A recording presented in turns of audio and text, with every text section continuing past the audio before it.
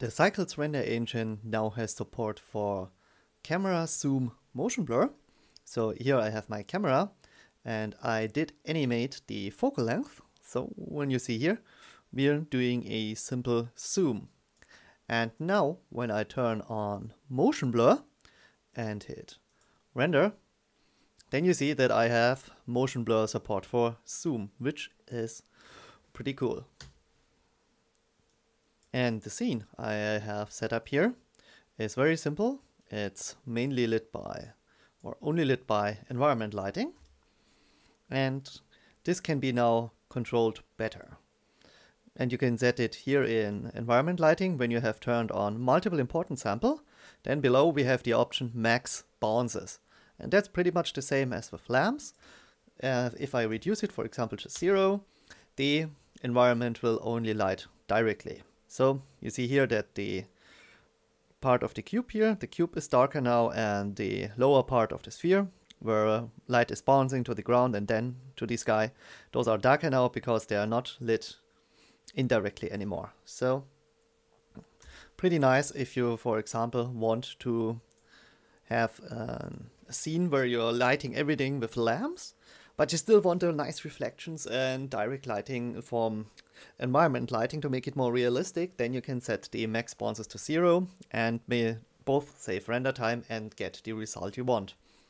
Then you might see here on the cube that there is a monkey reflecting, and I want to use this to show you another new feature of Cycles, and that is camera space object culling. And the idea is to simply not render objects that cannot be seen from the camera.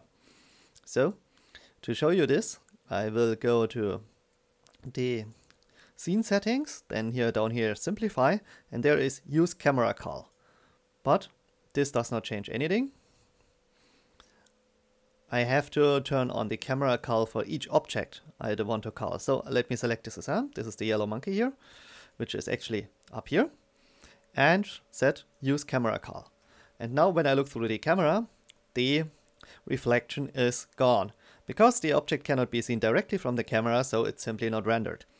Of course, this will save quite a lot of render time, for example, if you have a lot of objects behind your camera or to the left and to the right, and you don't need them to be seen in reflections or cast shadows, or they're also not bouncing any indirect light.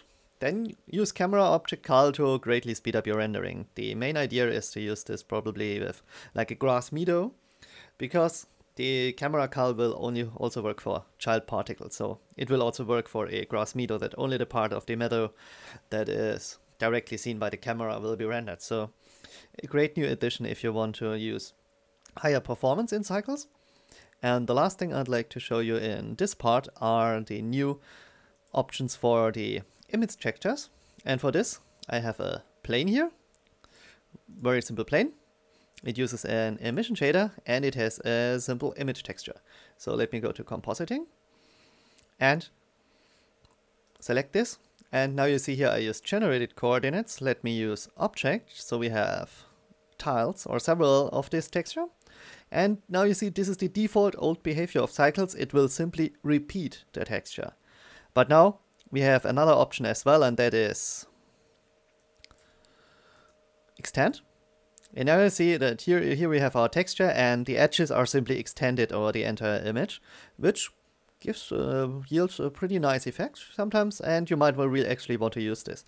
But the most interesting thing is the new clip option, because this will basically clip the texture and everything else will be black. And also the alpha of the outcome will also be clipped. So if I just put the alpha into the strength, you see that now we can actually even get an alpha mask. So this is pretty awesome and really useful. For example, if you want to place decals on an object. Now it's awesomely simple thanks to the new clip option.